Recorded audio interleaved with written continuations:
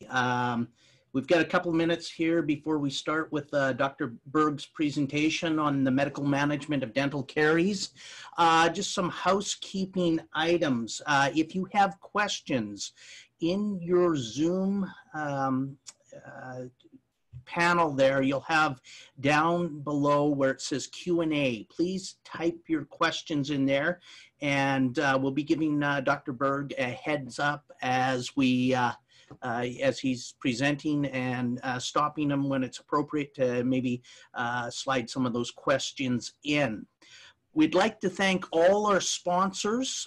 We've got sponsors everywhere from Comet USA, Seattle King County Dental Society, Pierce County Dental Society, Snohomish County Dental Society, University of Washington School of Dentistry Continuing Education, and I think that about covers it.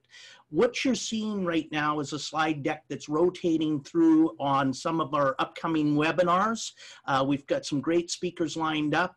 We've got Dr. Berg today. We've got Dr. Lane Ochi on Tuesday next week, Dr. Jason Kim on Thursday next week, and we're going to continue with this webinar series over the next 4, 5, 6 weeks. So you'll see more and more emails from us. Look for this kind of blue background because that will give you a heads up that there's a webinar that we'll be presenting. If you want to register for one of those upcoming webinars, as the slide deck's going through, you'll see there's QR codes. I'm going to stop here right for a second. Your CD certification is going to be emailed to you if you've registered after the presentation, okay? You're also going to get a survey from the University of Washington. AGD members, you do not need to submit your CE. We will do that for you. Also, this isn't a quick process. We've got recordings of the webinar from this morning and of this one this afternoon. It's going to take us a little bit of time to get that online. So please do not call, do not email asking us where the copy of that of the presentations are. Speaking of the webinar this morning, one of our panelists misspoke. We don't know of any extension in Oregon of the mandated time dentists have to be out of their office. So I think he was trying to say there was a rumor going around there and kind of misspoke. So there's no updated information as far as we know. One other thing, we have a Crown Preparation 101 course that we've moved from May to August. This course is really focused for young clinicians and dental students. We're not sure yet if we're going to be holding that course at the University of Washington or at the Washington AGD Educational Center, but we'll have a little better idea here once we get back up rolling and the University of Washington gets rolling, so we'll see if there's space to accommodate us there. I think that covers everything regarding the upcoming webinars. When you're using this Zoom format, you want to be in speaker view, not gallery view. If you're in gallery view, you're not going to be able to see Dr. Berg's presentation. So play around with it a little bit, and you should be able to navigate to that. So looks like we're right on at 2:30 here. I'm just going to let this slide deck rotate through one more time, and then we're going to bring Dr. Berg in and get rolling with this presentation. So thanks again to all our sponsors. Thanks to everybody out there that is joining us. And we look forward to seeing you Friday morning for Omni Practice Group, Leadership Through Crisis. This is the second one in the series that they're doing for the Washington AGD. Please, you can share these links with any of your colleagues out there. Anybody is welcome to attend these CE events. We have room for up to 1,000. This morning we had 860 some people on that presentation. I think we've got about 400 registered for this one, so we can handle some more. If you have a speaker that you would like us to contact, to do a presentation for us, please let us know. Dr. Ricardo Matrani agreed to do a presentation for us. We've got Dr. Kevin Queechin, we've got Dr. Keith Phillips, and a whole host of others lined up to provide CE over the next 5-6 weeks.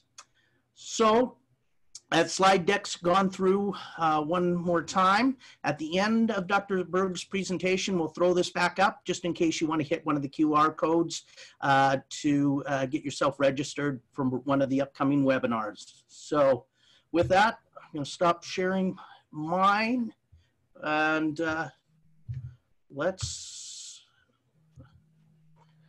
all righty. And Dr. Berg, I think you should be able to share your desktop now. Yes, I'm all set. Does everybody see it? Look good on this side here. Okay. Thank you, everybody. Thank you, Dr. Hess, very much. And thank you to the Washington Academy of General Dentistry and Valerie for organizing this. I'm honored to be here. I'm going to get going. I just want to say that I'm thinking of all my colleagues and friends, mainly in Washington State and everywhere, who are here. I'm currently in Glendale, Arizona, but this shows that we are one world of dentistry everywhere and working together through this as we do each day. So I'm talking about my favorite subject, which is medical management of dental caries.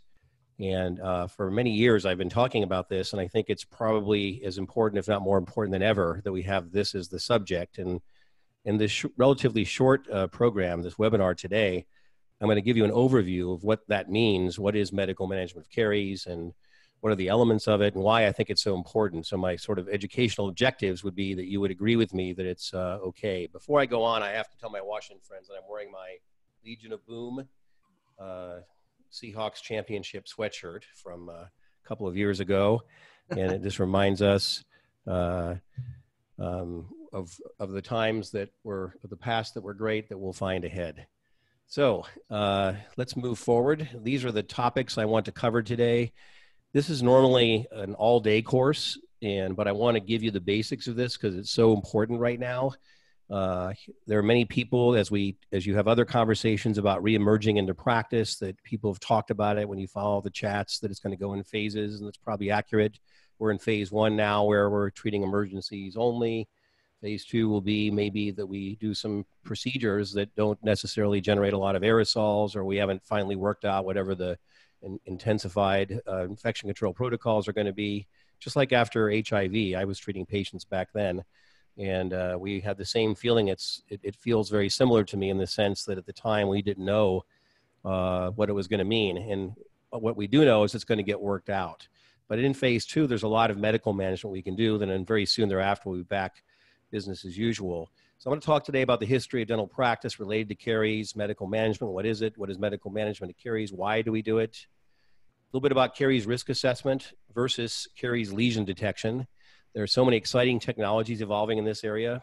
This is one of the key areas that has to evolve, or that is evolving and will evolve further, that will allow us to change some of the basic ways in which we all practice dentistry. And then the treatments, the restorative philosophy, and the future. Before I get started, I want to just also add that I'm, in case for those who don't know, I'm Professor Emeritus at the University of Washington. I still teach online, not just now, but in the past, to the residents in pediatric dentistry. I work half my time for a startup venture in oral health, and I practice in a private practice in pediatric dentistry. So I'm active in practice myself, as I always have been.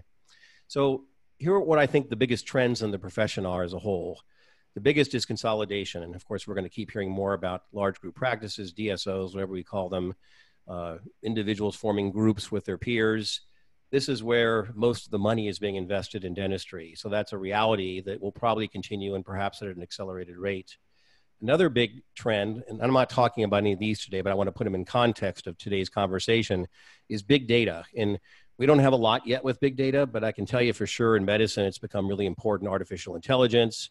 Imagine if you're sitting at the chair, and I'm a pediatric dentist. I'll use me as an example. I've got an 8-year-old, and I see an interproximal lesion. I don't know whether I'm going to do, based on various conditions, stainless steel crown, or maybe a zirconia. We have these prefab zirconia crowns, or an intracoronal resin composite restoration.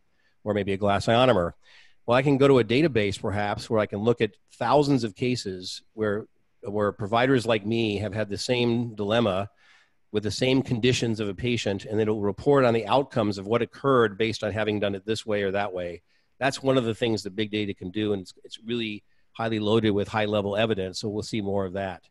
The other thing that we talk about a lot, of course, is the whole payer system. You know, we've been sort of compelled to live within a certain way of getting reimbursed, and one of the issues one of the challenges of getting more medical management of caries is the compensation system for providers is not set up so that we can get properly compensated for doing what would be the right thing in some situations. So if providing the right services, the compensation isn't there. You know, that it is true in some areas of dentistry, like in oral medicine or in oral surgery somewhat, but in the rest of dentistry, which is primarily restorative, we don't get that kind of reimbursement. That's all going to have to change to our mutual benefit of our patients and us. But medical management of caries, I'm going to say is going to be one of the biggest trends, if not the trend, that will take over dentistry. And I will explain that to you. So here's a chart that I published a couple of years ago that kind of explains my take and what medical management of caries means. I call it the caries management continuum. So if you look at the far right to start, and I think, can you see my, Dr. Hess, you can see my pointer, is that right? Yes, that's correct. So Yep. Traditional operative dentistry. So I'm talking to Dr. Hess, a highly skilled operative dentist.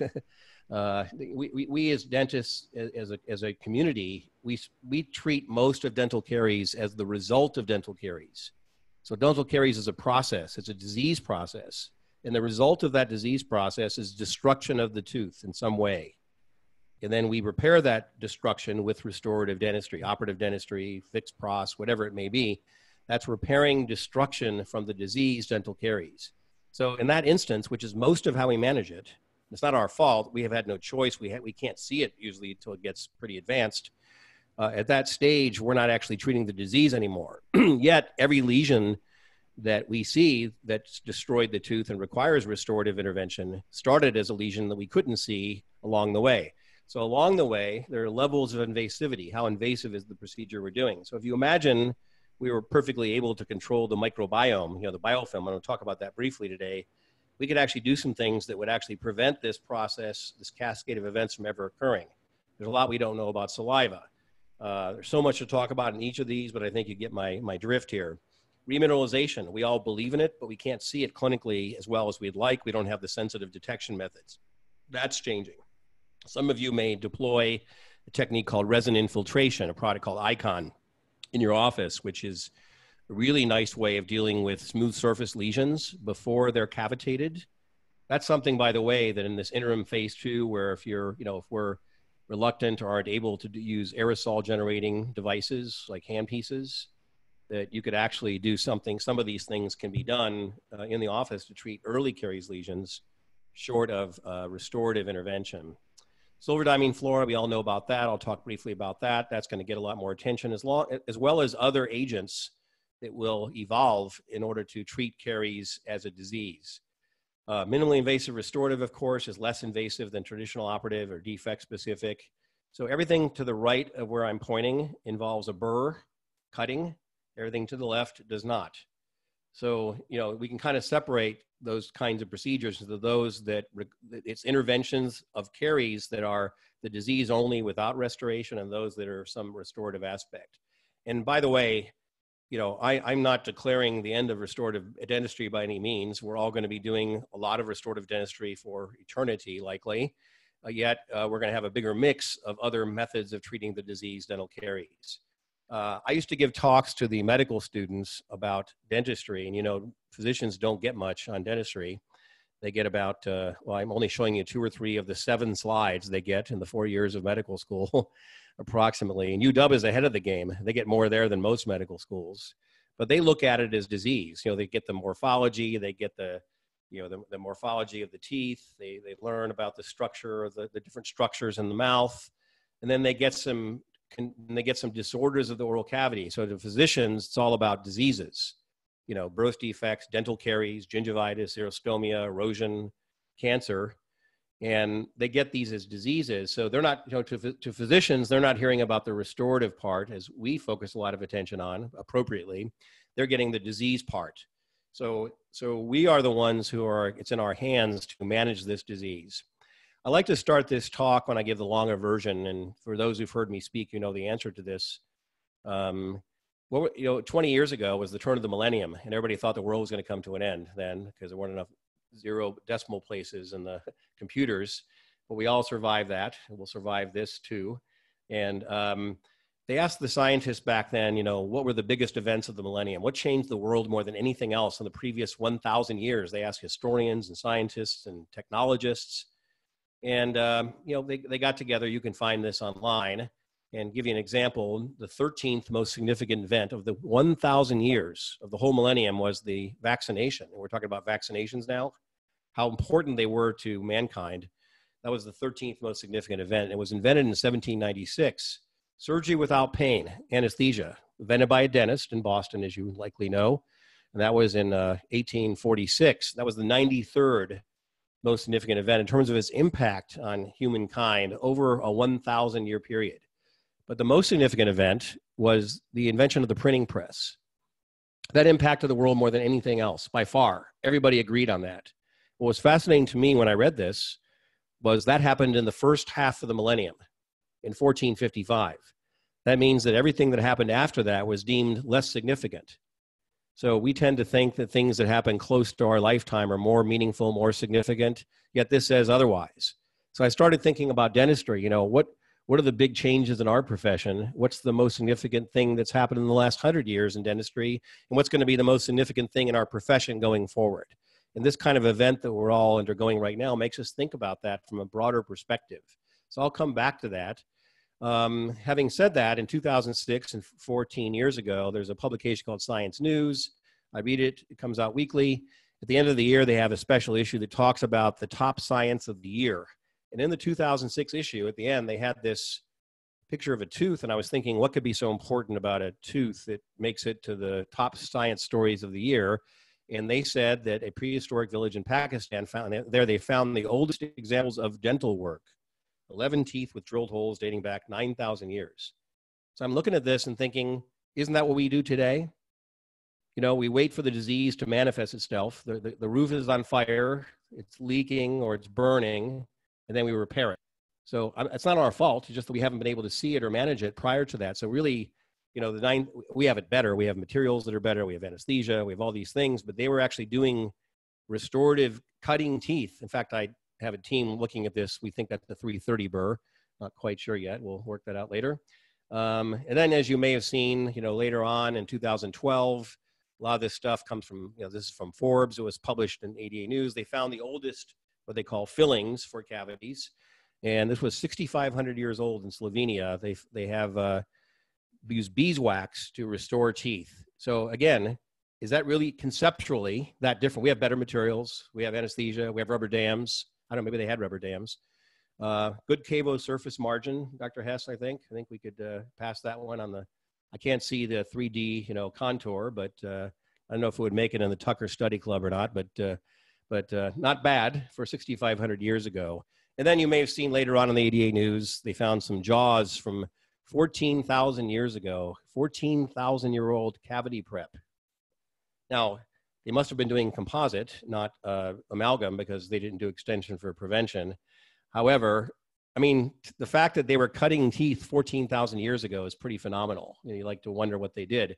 But I'm just saying all this just to show, that conceptually at a high level, we're still waiting for the results of the disease, not treating the disease. So I've asked audiences to tell me over the years of giving this talk, what are the most significant events of the 100 years in dentistry? And this is the list I get: anesthesia, that's local anesthesia, high-speed handpiece, fluoride, acid etch technique, light polymerization, CAD/CAM, and some have said implants.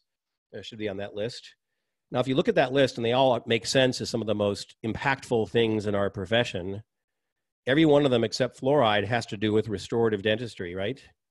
So it's all restorative. So the innovations in our profession, and again, you think about the printing press was the most significant thing in 1,000 years to the world, and it happened in the first 500 years of that millennium. So think about dentistry looking back 100 years from now or 50 years from now. what's going to be the biggest thing as science evolves? I think it's going to be treatment of caries as a disease. That we're going to look back and say, we finally are able, with the advances in science, not only wait for the tooth to need restorative dentistry, but earlier we can start to manage the disease and take care of it and nip it in the bud before it becomes a destruction of the tooth. Now, Miller, who was the first dental microbiologist who worked in the lab of Robert Koch, who was the famous Koch's postulates in Germany for bacterial transmission of disease, gave a definition of caries. And I'm not going to read this, but if you look through this, and you'll have a copy of this presentation, you can see that the definition we have today, the Academy of Pediatric Dentistry, basically used the same definition recently. So it hasn't changed. We've known about the process of caries, but we treat it as if we can't see it because we can't. And even G.V. Black, who is the father of modern restorative dentistry, was saddened by the fact that he was compelled to restore teeth and wasn't able to deal with the biofilms. He did a lot of research on biofilms, you'll see. And Miller, this dental microbiologist, he published some pivotal papers in the late 1800s, some principles that are still true today. And all this stuff that we talk about related to, the mouth-body connection. It's a big deal that we talk about, that the mouth is connected to the body, the periodontal disease and preterm babies or heart disease, and all these connections that we make, the evidence for which is some is stronger than others. This was all theorized in 1891 by Miller. He talks about the mouth being the origin of all these systemic diseases. So, people have talked about these things, but we haven't had the science. So what hasn't been there is the science and the technology. But if you look at the way science technology is developing, in the next couple of years, it's all going to explode with great things for our profession in terms of what we're going to be able to do that we couldn't do even a few years ago. And that's what I'm really excited about. I want to spend a minute talking about the dental marketplace and why this is such an important deal from an expense standpoint. So if you look at the dental consumption, this year may be a little different, but this is from last year. In the United States, the dental market, the gross domestic consumption of dentistry, if you will, this is based on dental codes, okay, and CDT codes, is about $120 billion total consumption.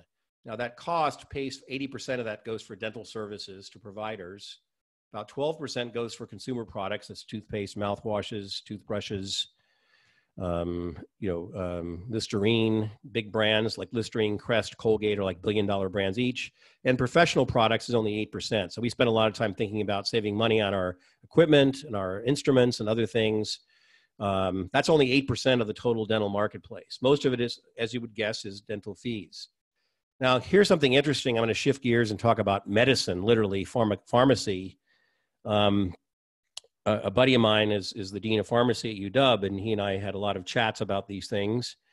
This is a list from a couple of years ago. It hasn't changed that much, and I'll update this soon with current data. But the list of the cost of the most expensive drugs in dollars in the United States in terms of sales. So the number one selling drug in 2017 was Abilify. It's a mood-altering drug, and that's per quarter. So we spent $6.4 billion a year on that drug, on that one pill. And let's take the second one as a better example, Nexium. I think we all know Nexium is a proton pump inhibitor for esophageal reflux, which is very common. It's now over the counter. It's no longer a prescription. I think it went over the counter that year. And so we spent in the US over $6 billion on Nexium. They call it the purple pill. They even have a website, thepurplepill.com. And if you think about the size of that, I just want to give perspective into dentistry and why I think things are going to change. The largest dental manufacturer is Dentsply Sirona. And I believe their sales last year collectively, all the equipment, all the things, all the great things they make, Dentsply Sirona and Cirec, I believe, is theirs, and many, many things, consumables. Their total sales were like $5.8 billion. So this pill, Nexium, outsold the entire Dentsply Sirona. It's pretty amazing. Now, what that says to me is I started asking, do we have any medicines for dentistry? If we're treating diseases, we should have medicines. They have esophageal reflux, and that's less common than dental caries, right? So why don't we have drugs? Not that drugs are the cure-all, end-all. So I started thinking about the mechanism. So Nexium is a pill. It treats esophageal reflux. You take the pill. It goes systemically. It localizes in the area where it's effective, which is the proximal stomach, distal esophagus, and it stops the production of acid. Well, I'm thinking, isn't caries an acid production process? Why couldn't we disrupt the biofilm and stop a biochemical process similarly in the biofilm? And the patient comes in and says, "Hey doc, my caries is acting up. Well, here I got this pill for, I write your prescription, and it'll reduce acid production in your biofilm." That's not far off. In talking to some scientists, particularly at the UW, there's a guy named Jeff McLean. I'll mention him in a minute. He's incredible, and there are many other people across the country. They're doing some really cutting edge things that are going to change things forever. And I'm not saying drugs are the cure, but I'm saying the fact that we don't have drugs that are used to mitigate disease to a major extent, like in medicine, shows we're not medically managing, we're doing surgical management because we've had no choice again. Now, if you look at the reason for the expenditure of the 120 billion in dentistry based on function, you can see the vast majority is dental caries. So it's about $75+ billion of CDT codes just on dental caries, the results of dental caries. So most restorative, most pros, most endo is the results of dental caries, right? So we spend a fortune. So if you add in the medical costs of caries, which aren't included here, so the kids, that go to the hospital, the adults that go to the hospital with cellulitis, that go to the EDs that spend millions of dollars. Right now we're doing everything in our power to keep patients from going to the emergency room, right? Because we want them to be freed up for COVID-19 patients. Well, prior to all this happening, you probably know that the number one or number two reason for ED visits across the country is usually dental. Patients go for toothaches because they don't have a doctor, they don't have a dental home, they have no place to go. As they show up in the EDs, it costs society millions of dollars. So that gets included into the caries cost too, plus all the hospital GA and all that kind of stuff. So it's really about $130 to $150 billion disease. And if you start making a list of the most expensive diseases, you have heart disease, you have diabetes, you have lung disease, you have a lot of others that are cancer in the $250 billion range per year. Dental caries, and if you look at the Institute for Health Metrics and Evaluation at the UW, where they providing a lot of current data, so I think it's the best source of data on COVID-19, an amazing thing that Chris Murray does there at the UW. You can see dental caries separately, if you drill down to all their databases, is either the fifth or sixth, I forget, most expensive disease in the world. So even though dentistry is only 4% of healthcare, the disease, dental caries, is a very expensive disease because it's most of dentistry is related to the results of dental caries. Most of what we do, most of what manufacturers make is treating the effects of caries, not the disease itself. So I often ask audiences, did you have a cavity as a child? And I say this to non-dental audiences because I want to get their attention, and I show them this picture because they could even tell that this first primary molar has a distal lesion, and they laugh and they chuckle and they compare notes, and, they say, well, yeah, I had a cavity. I went to the dentist and I had a shot and they fixed it, and it was kind of a nuisance. They think, why are you making all this attention around cavities? And then I show them this picture of a patient that we saw in Seattle, one of the most affluent places in the world. 2.5-year-old, they're going to lose all 20 teeth. Their first dental visit, you can see all the pustules, and this is a medical condition, right? So dental caries is a very it's a very serious disease. I'm going to take my sweatshirt off here for a minute. It's a very serious condition, and it actually can risk your life, and it does, sadly, in many cases. And it doesn't get reported, but the fact that even a single life is lost, especially in children from dental caries, is crazy when it's an entirely preventable disease. So we'll get into that more. Here's my poster child who was seen by my predecessor at UW, Pete Demoto, years and years ago, older and well now, but this patient was 4.5 years old. It looks like trauma, doesn't it? But it's not trauma. It's dental caries in the form of cellulitis. Gets into the hospital as soon as he's NPO enough. We'll have an eye incision and drainage under dental anesthesia done by the oral surgeons. Will be hospitalized at least overnight. If it's a lower tooth, might be in the ICU because of fear of airway infringement, all because of a preventable cavity in a baby tooth. This probably was tooth I or J. So, and he didn't have the age 1 dental visit. So I use pediatric dentistry as an example, but you can come up with any kind of adult example, same thing. We're dealing with the difference with dental caries, which is very expensive, as I just told you. It's preventable for the most part. So there's so much we can do in the early stages of it. Now, the earliest sign is the white spot lesion. So we need to tell our physician colleagues how to see plaque and how to see white spots. These are pictures that my colleague Travis Nelson collected. He's the chair of pediatric dentistry at UW. And these are all cases that were seen by family docs or pediatricians. Not that they aren't trained, they are trained, but they're in a hurry. They got to look at 42 things during well baby checkups. And the parent finally came in and said, hey, I think there's something wrong with my kid's teeth here. What do you think? And these are all those kind of pictures, and they're pretty advanced, pretty advanced stages. And we see this all the time. And it's not their fault, yet we could do more on the training, although I would say Washington's done a very good job on training. They tend to look right to the posterior pharyngeal wall, because they just don't have time. So we need to do better ways of screening during the well baby checkups and other ways. And also we need to teach them to look on the lingual. Early childhood caries first starts on the lingual of the maxillary incisors, where the nipple is pressed between the tongue and the lingual surface of the maxillary teeth. That's why you first see the signs on the lingual surface. We need to teach our medical colleagues that. Here's a child that came to see me, chipped tooth just after it erupted, and it's associated with the famous, what I call coffee table injury. Just as they're starting to walk, stand up, they fall, they chip. I tell mom, no problem, we can smooth that. Probably don't need to, it's an enamel. But I'm glad you came in, because now we can have a conversation, and that's what we call the age 1 dental visit, which I'm not going to talk about today. Another time if people are interested, because we encourage all dentists, general and pediatric, to see kids by the first birthday. And I'd love to do a talk about what that looks like and how to make that work in your practice. It's a great practice builder. And I just interviewed the president of the Academy of Pediatric Dentistry about this, and we will invite the entire dental community. So if interested, I'd love to do a talk just on what can you do at an age 1 visit. There are a lot of billable procedures. It's one of the greatest values. I say there's no visit more important. And you don't pick up a handpiece, but you do some really valued things for the patient. It's all communication, anticipatory guidance. Talk about that another time. We need to teach parents to look for white spots. I love this picture. My friend Simon Lynn took this at the UW, and it shows the progression of white spots towards cavitation. This shows the progression. Parents don't know, adults don't know, any patient doesn't really know that caries is a process. They have to see it as a process like we do. We have to talk a little bit more about saliva. We don't always talk about saliva. I always say, who owns saliva? Well, the patient owns their own saliva, but we have to own it as a profession. And I urge everybody at each visit to just make 2 notes in the chart, particularly for your adult patients. Is the saliva thick or thin? That's, the viscosity. And is it adequate or inadequate? Is there enough of it? What's the flow rate like?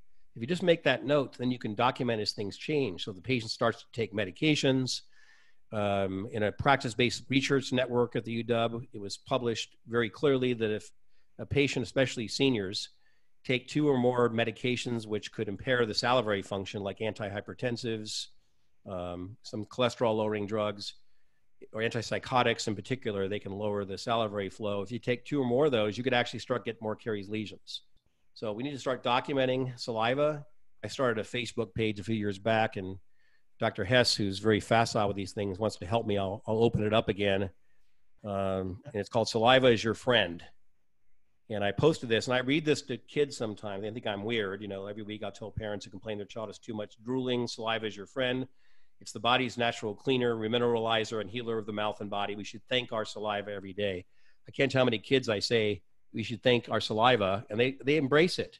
But it's about having a conversation about the disease. So I think each visit we should talk about, the viscosity and quantity of saliva on each patient. So let's shift gears now briefly. Dr. Berg? Yes, please. We have a question. Salivary substitutes out there. Do you have any that you like for our geriatric patients? Yeah, so I'm not the best person to ask that one. I know there are many that are out there from a couple different companies, and I know they work. The reason I'm not the expert is we don't need them in kids too much. Kids usually don't have salivary deprivation. Except when they get early childhood caries, and that's another detail. So I would suggest you go to your expert pharmacists who talk to you, or maybe some of the oral medicine people, and they can give you that information on the specific products. They have some good people at UW, of course, who know that quite well. Thank you. Anything else right now? Okay, I'll keep going. So risk assessment. This is a very complicated subject. I could spend all day on this, but I just want to give you some kind of takeaways. Most risk assessment tools that we have, and let me explain first what risk assessment is and make sure we're on the same page. Risk assessment is what physicians do all the time. You know, you go in their office and they touch you and they palpate you and they ask you questions. They might draw some blood, do some labs, and then they say, okay, here's your results. You're okay here, you're okay here, but you're really at high risk for this disease, right? You're high risk for this disease. So you need to do this, this, and this, and you need to take this pill. Dentistry, because we haven't understood the risk factors as well, we kind of treat everybody the same. So we have to start differentiating patients into levels of risk. And there are many reasons for that, mostly for the benefit of the patient who's at high risk, we can lower their risk, but also for us so we can actually see them more often. So if a patient's at high risk for caries, that's very likely they're going to have one or more caries lesions next time. Why don't we wait 6 months for a checkup? We should see them maybe in 2 months, and we should get compensated. So, you know, these are the things. I'm not going to get into the third-party payer stuff. That gets kind of, you know, muddy. However, we need to be having those conversations that if a patient's at high risk and we all agree we want to reduce their risk of getting cavities, which results in more costly restorative dentistry, then we should be all together on seeing them more often and coaching them and getting compensated on our part to do the things to lower their risk. So most risk assessment tools we have today, unfortunately, are very sensitive at picking up caries, but they're not specific. That means too many false positives.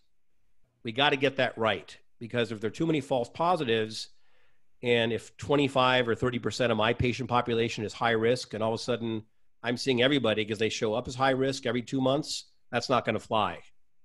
We got to spend more money and time on those that are really high risk, and that's the basis of this risk assessment. So that's something that's getting fine-tuned, and it will get better, and then we'll all be better off. But the tools we have are not specific, as I said. I'm going to give you a couple examples. This is the Caries assessment tool, part of it, from the Academy of Pediatric Dentistry. It's a good tool. However, it's very sensitive. So it says here, for example, just look at one thing under clinical findings. It says if the child has an active white spot, one white spot even, then they're a high-risk patient. Well, I can tell you, you know, if I see 50 kids a day for recalls, which is typical for a pediatric practice, I can't tell you very many of the kids that don't have one white spot, small one. So because it's afraid of not picking up something, it's overly sensitive and not specific. The same thing with this one from Canberra. I think many of you have heard of the test out of UCSF, John Featherstone. Great test, scientifically documented. It's probably the best thing in terms of evidence towards what it shows. And it's a wonderful conversation piece to actually talk about the elements of risk. Yet, it's probably overly sensitive as well and not specific enough. Additionally, if you look at just the number of, this is the child version, the 0 to 5, there's an adult version that has even more parts. And I ask my colleagues who practice adult dentistry, does your staff have time to go through a chart like this for every patient? So I think we need, although it's scientifically sound and it's great for teaching and for understanding the elements of risk, I personally believe we need technology. We need technology to support us in looking at all these things for us and giving us information. I'll talk about that briefly. Here's an example of an old technology that's not available in the US. It's available in Japan. I heard about it when I came to the UW. Pete Demoto, my predecessor, working with some groups in Japan about it, and called Cariostat or CAT21. And I can't listen or see the audience, but if you can read Japanese, anybody who's a Japanese reader, you could see this. But it's a really primitive, old, but effective idea. It works for kids and adults. So if somebody wants to start a business around this, the reason they haven't done this is the FDA requires 2 big, expensive tests, which nobody's going to do because it's a commoditized kind of product. I won't get into that now either. However, it's basically just a tube of 20% sucrose liquid with a dye in it. And then you take a sample of the patient's plaque from the most posterior tooth. So if it's a kid or adult, you know, could be first molar, second molar, whatever. And you take the plaque sample, you put it in here, 2 days in the incubator, no immediate gratification. It's like a lab test that you would get from your doctor from blood. And after the incubator, and I love these cartoons, the thing starts to change color according to how much acid does your plaque biofilm make when it's challenged with sugar.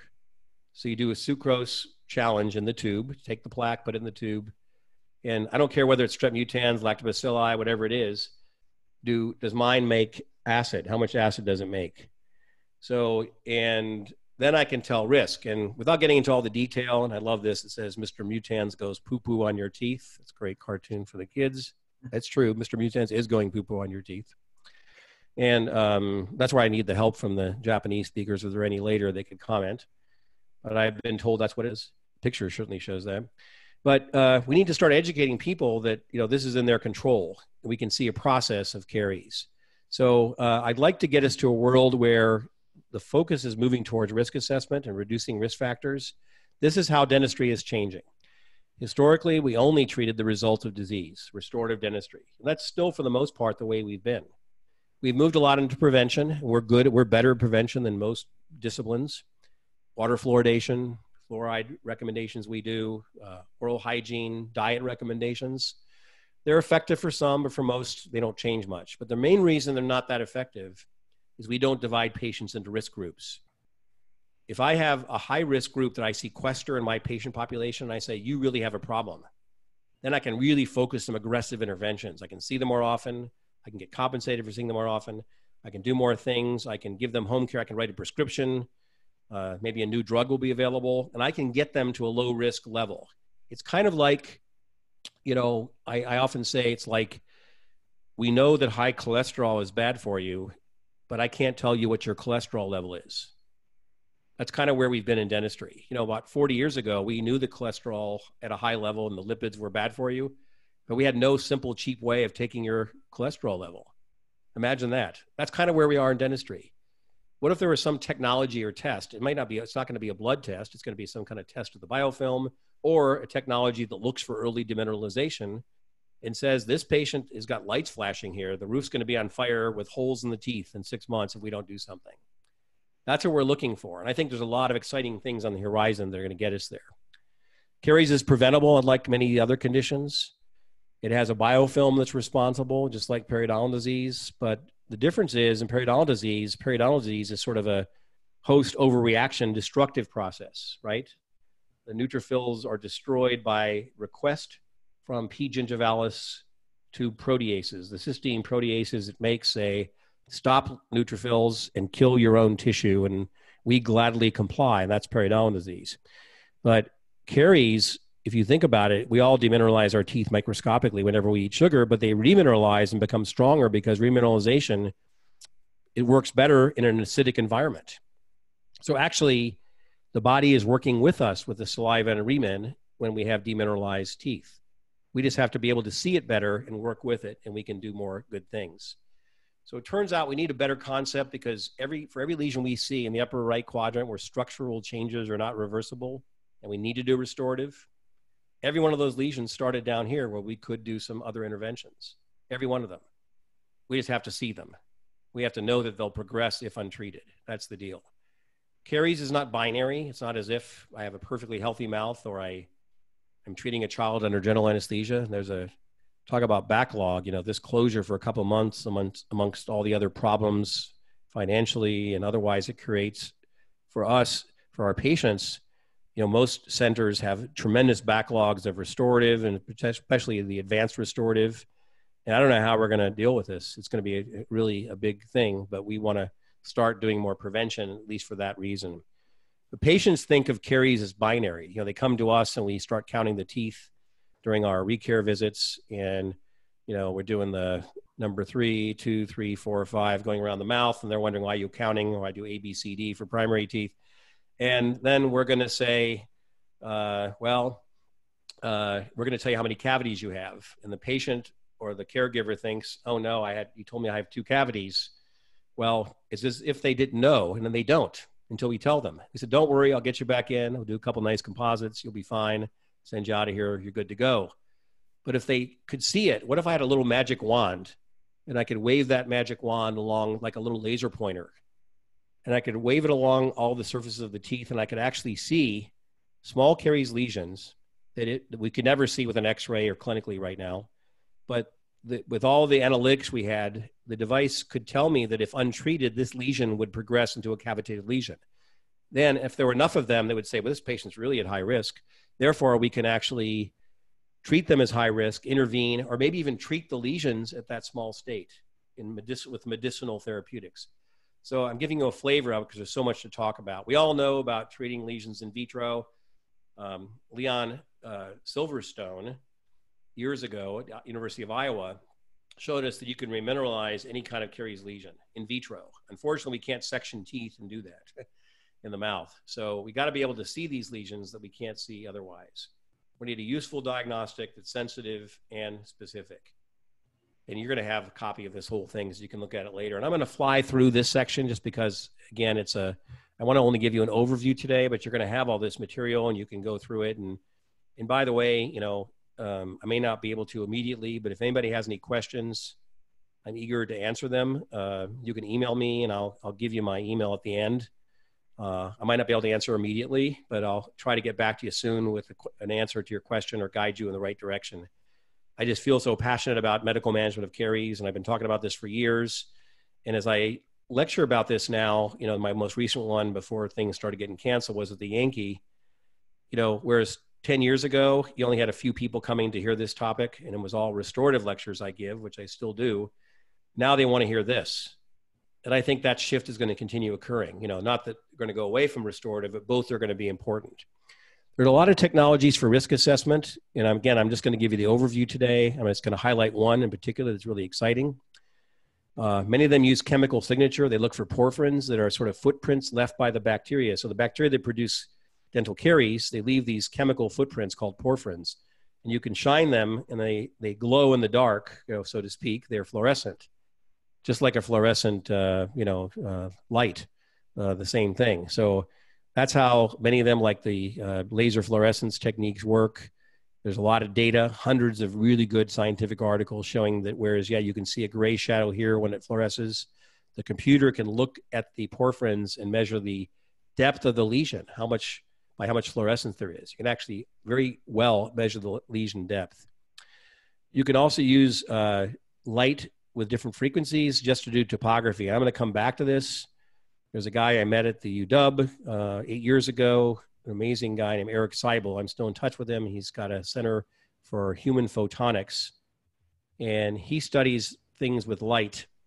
And he found out that he could just filter out a regular intraoral camera, like you'd see something like this, filter out all the frequencies except for 405 nanometers near ultraviolet, which is like your blue LEDs for your Blu-ray LED player.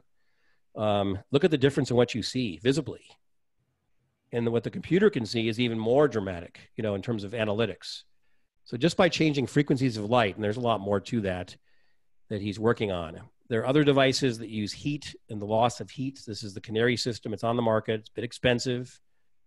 Needs to get some outcomes data scientifically, but it's very interesting in the sense that it uses heat to go through a tooth. And as the heat loss, as the ability of heat to progress in the way of infrared, I'm talking about microscopic pulses of infrared, you can actually see demineralized tooth structure depth. You can measure the depth of lesions.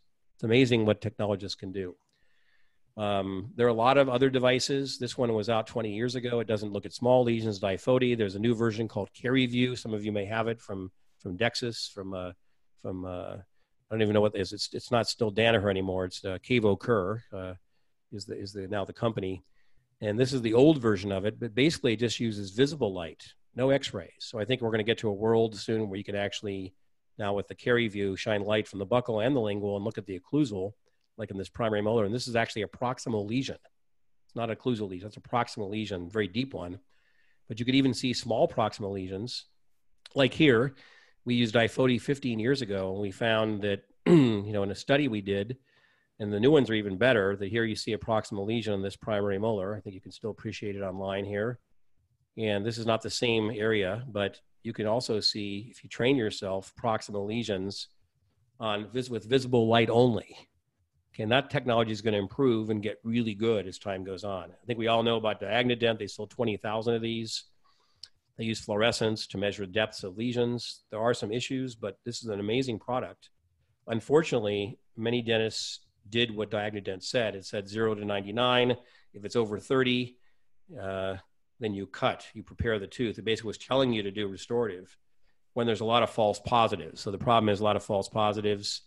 Well, it's overly sensitive and not specific, like I was telling you. So, but a good device. I don't want to bash the device because it has really good technology in it. And I think combined with other information, it's quite valuable. But I think a lot of these things are continuing to evolve.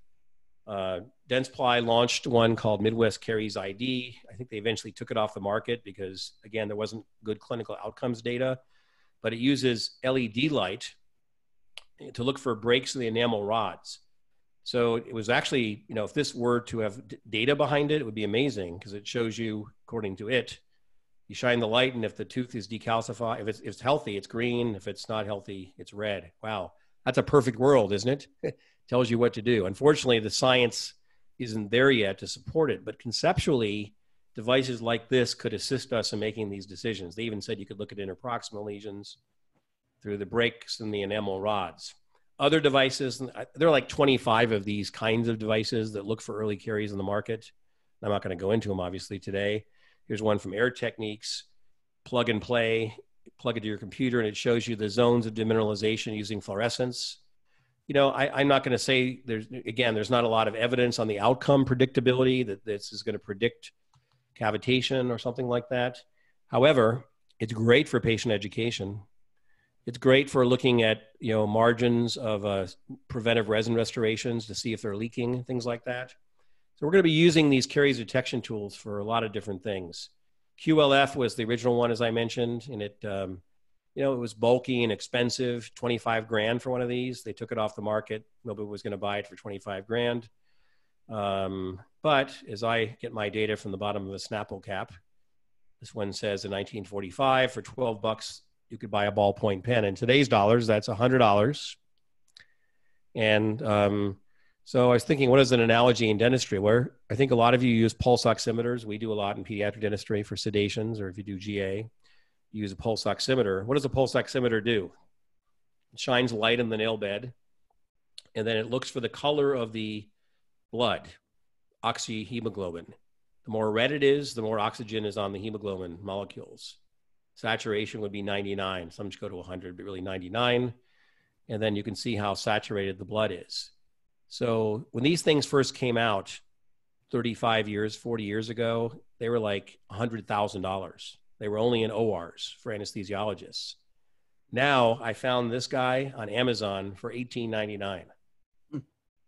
19 bucks for a finger pulse ox. Now this one doesn't record, and they could deliver it to me by the next day. Oh, look, I could get it today by whenever it was. We got the biggest warehouse for Amazon, even bigger than Seattle, right down here in Phoenix. And I can get most things by 1 p.m. So I get a pulse ox by 1 p.m. if I ordered it, whatever it was in the morning when I looked it up, for $19. But when you think about caries detection, what are we doing with caries detection? We're shining some source of energy, light, heat, something, and we're going to look at something coming back, and it's going to tell us the depth of the lesion. Maybe it's a numerical score, maybe it's a graphical depiction. These are the ways people are looking at this. And then once we are able to see it and also assess the risk by the volume of those lesions in the mouth, we can start to treat it differently, and we can do all those kinds of medical management. This is overkill on data, but just want to show you this has been around for a long time. Here's one that uses electrical conductance, the teeth that conduct electricity. All teeth conduct, everything conducts electricity. And when you have caries lesions, they reduce their ability to conduct electricity. This was on the market for years. They didn't have the clinical outcome data, but it had great science in vitro. I suspect it'll get resurrected. It's called Caries Scan, and it can predict which lesions will progress, which ones won't, and then you could treat them. So you could have a patient, they have early lesions, you find them before they could ever be seen on an x-ray. The device says, if you don't treat this, it's going to cavitate in a year. So you treat it with some medicinal thing that maybe hasn't been invented yet. If I have a big company and I can invent drugs that the dentist would apply to treat caries, get compensated the same way you would for restorative, why would I make a product to treat caries if you can't see the lesion you're treating? Right? So as soon as these devices are perfected, you can actually see all these lesions that if untreated would cavitate, then there's this gigantic market for products that would treat those lesions. And they're available, they're just not out there for us yet. So an example is like resin infiltration, but you can't see that until you go on an x-ray. But if you see it, then you can treat it before it becomes cavitated. I think we're going to see a lot of products evolve when we start to see caries detection.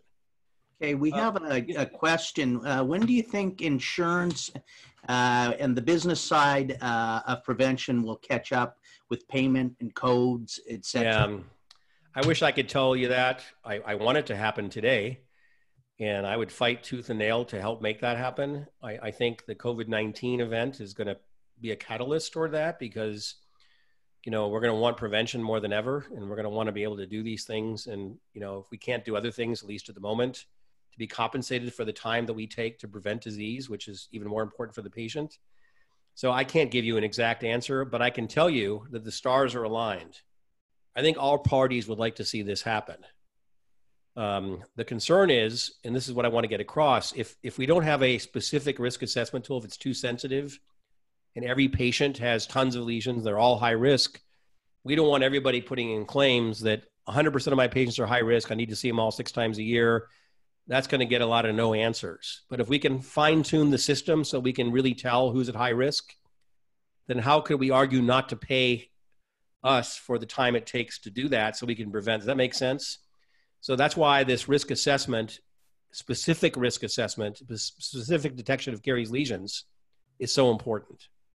When that happens, I predict it's going to happen very quickly. At the Berlin Wall, it's going to come tumbling down. That's my opinion, because it must happen then.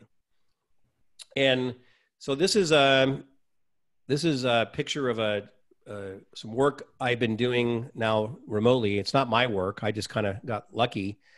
I sat next to a guy, the then president Emmert, who's now the president of the NCAA at the UW, had a thing where he wanted people from different schools to get together, talk about their science. I was invited to go. I sat and talked about early childhood caries. At the table with me was somebody from philosophy, from the School of Art, and this guy named Eric Seibel, who's a mechanical engineer. And I gave my 1-minute spiel, and he goes, "Oh, they still have cavities?" I said, "No, yeah, they're actually worse now than ever." And he goes, "Oh, I didn't know that." And he told me about his invention and his work.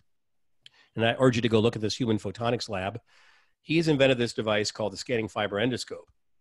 And basically, he can make this fiber optic less than 1 millimeter in diameter. This one's bigger. It's about 3 millimeters. But he can make it 1 millimeter in diameter. In the center of it is a single illumination fiber. Circumferentially, he has collection fibers. And then it spins. This thing with the piezoelectric device spins inside, so there's not too much heat. At the end of this device, there's an HD resolution camera at the end of this 1 millimeter fiber. And he's using it for endoscopy of the stomach, in this case, intraoral tissues, endoscopy of the stomach, and even looking at fallopian tubes non-invasively to look for the earliest seeds of ovarian cancer, which sometimes starts in fallopian tubes. Never been a non-invasive way of looking.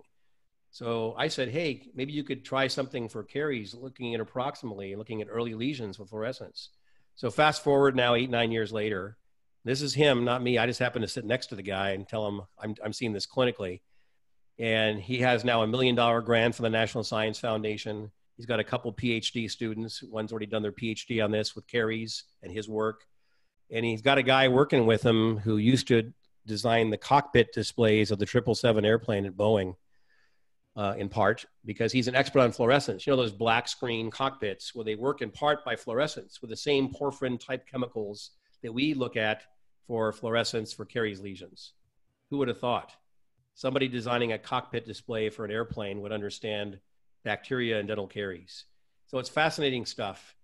And Eric's now working on this, and you can look that up, and I'll report back to you all later about this. And he's done a bunch of work looking at different frequencies. He made this big, clumsy device. He knows he's got to get it down to a little pen for a couple $100. He's got to get all that into this. He's working on it. And we did an early study when I was up there, just a proof of principle. We separated the teeth with orthodontic separators. This is a big, thick one, about 4 or 5 millimeters. Just proof of principle. And we did prove the principle that if we at least could see the later stage lesions on bite wings, we could actually see them on the screen. And this thing could measure the depth. And it could distinguish between healthy and demineralized enamel. Pretty cool. So we proved that it could work in principle. And now he's continuing on this work, and he's looking at acid detection with his device and all kinds of things. So I'm going to fast forward a little bit. I think we all know about the advanced stages of Caries lesions, and talk briefly about biofilms. In my calculation, I've got about 16 minutes left. So in case I don't get everything in, you're going to get the full presentation here. In the last part of it, I'm at least going to show you one case that deploys the principles of restorative and medical management of caries. I want to show you one case. And then you can look at the other cases. This is a case I did with Simon Lin, which I think is still a great case to discuss it. So plaque biofilms, we all know what biofilms are. I learned from the master, Bill Costerton, at Montana State University. He passed away a couple years ago, sadly. He taught me a lot of things when I was working at Sonicare toothbrush back then. And we need to learn about biofilms. We talked about plaque, but I didn't know about biofilms. And we learn now that if you clean your teeth perfectly and the plaque starts to grow back, it grows in this sort of flat planktonic stage. And then it grows into these very specific shapes in the 400 or so plus species of bacteria in our mouths. You know, I always tell people that I'm not really speaking to you right now. I'm a biofilm that's occupied a body that it needs to speak, because the biofilm doesn't have vocal cords. If I keep giving all these webinars, I won't have vocal cords either, but biofilms don't. And each of us as humans has 10 times as many bacterial cells in or on us as we have human cells. We are mostly bacteria in terms of number of cells. But we have an interaction with the biofilm, and a lot of it is symbiotic. Most of it is symbiotic. It's when it gets out of whack that there's a problem. We're only just learning about it. Some of the work that Bill started 20-something years ago, and with Jeff McLean in the perio department at the UW, he's in perio, but he's a Caries researcher. He's got some really big NIH grants looking at this, are fascinating things. And it's all evolved in the last couple of years. And it's going to really lead the way towards making drugs, peptides, mouth rinses, treatments that the dentist will use in the office to treat these early caries lesions, based on these only recently known discoveries because of the way science is growing. So we know that the biofilms make acid that goes out into these channels. We know they move along the surfaces of the tooth. Paul Studley, at Ohio State, showed this a long time ago with Bill. These biofilms that make acid, they move. We don't know exactly why. We also know they communicate with one another. In the body, we have a system where if you get excited and you want to, your body's going to release epinephrine, adrenaline. It needs a signal from the pituitary gland to do that. So the signal, chemical signal, goes through the body, through the bloodstream, tells the adrenal gland, make adrenaline. We make it. It works. The biofilm works the same way. It's not as simple that strep mutans or lactobacilli makes acid. Turns out there's a whole chemical communication system in here. So if we could disrupt that communication, we might be able to turn off acid production. Wouldn't that be cool? This is exactly how drugs are developed. Like Nexium. Nexium is a human process of, you know, proton pump of making acid excessively, and you can interfere with that process. So why can't we interfere with the bacterial process of making acid? So Jeff, this is his stuff. Genius at Caries microbiology, calls it a polymicrobial disease. And obviously you can't see this. I'm just going to get the main points. You can look over this later. We know about the Stefan curve. If you give any kind of sugar, glucose, sucrose is the best for bacteria. You get the pH drop, it gets below 5.5, enamel starts to demineralize, and then eventually it comes back up. But what Jeff has shown, and it's funny, whenever I have the dental students and I show this, I'll show this slide and say, okay, you got to write this down. It's going to be on the test. And people scramble. That's all these different bacteria, that is. Just kidding. But here's a subset of it. And what Jeff has shown, and I've asked Jeff a few times that if what I'm saying is accurate, because I want to make sure I'm not watering it down too much. But essentially, some of the main takeaways are that as you see the pH drop when you give the sucrose or glucose, in this case, to the biofilm, it does start to come back up. But what Jeff's able to look at through his lab techniques is look at which of these bacteria, you know, the hundreds of species of bacteria, is producing what proteins in the millisecond times after that sugar is given. And by doing the computer analytics that he does, he can actually see what protein product is required as a precursor to the next one. So you can kind of see the cascade of events. So in order to get this, you have to have this, which have to have this. But one of his interesting discoveries is this, for example, is this genus called Veillonella atypica. Now, this is one of the 2/3 of the bacteria in our mouths that we never knew existed because we couldn't grow them in culture. They don't grow in culture. But now with RNA and DNA techniques, we can multiply them and see them. And it turns out that that Veillonella group comes in late in the game. And it appears to be related to turning off acid production. So what if instead of impairing mutans from making acid, or other bacteria that do, you could actually turn on the good ones like Veillonella that would slow down acid production. So maybe there's another pathway. So this is all going to lead to the development of peptides, other drugs that could be used in mouth rinses or perhaps applied as a varnish in the dental office that would turn off the acid production in a biofilm in a very specific area, or maybe as a generic treatment of the mouth in an empirical way, and therefore reduce the risk at a local site or generally speaking for the mouth. So there's a lot of exciting things that are going to evolve from this. So I gave you just a 2-minute description, and I hope I didn't destroy too much, but Jeff's great work, but there's so much good stuff coming out of there. It's going to change. I think that this kind of biofilm work in caries is going to be a game changer for dentistry. It's going to evolve. It's going to evoke drugs. It's going to help us understand what we should be doing in our recall visits and our more often visits for high-risk patients, and how we can get compensated for doing those things that impair cavity production, right? We got to get to the bottom of that.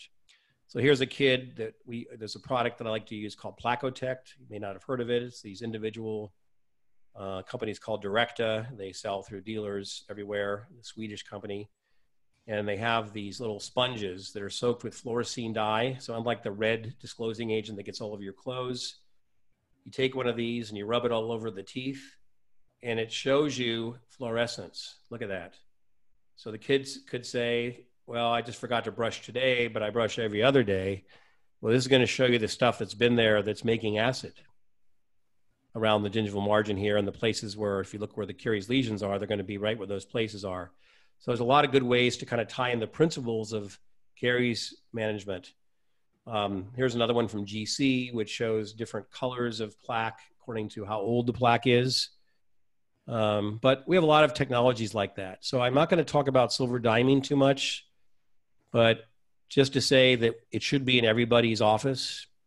And I think, again, especially now, and of course, going forward in the next phases of care as we're treating caries lesions, for most of you who treat adults, that I don't, except to me, an adult is like 14. I actually would be senior adult dentistry for me. But if you're treating an adult patient for whom you've made a crown and the crown's getting older and maybe there's a defect in the margin and you don't want to replace the crown, you want to repair that defect. As an example, you could actually clean out that area, kill the biofilm that's causing the caries recurrent lesion there with, in this case, silver nitrate, which has been used for over 100 years, including by GV Black, which works. It stops, it kills biofilms. Or more appropriately, you could use silver diamine fluoride, as we do in kids all the time. It works the best for large cavitated lesions or lesions that you can get access to.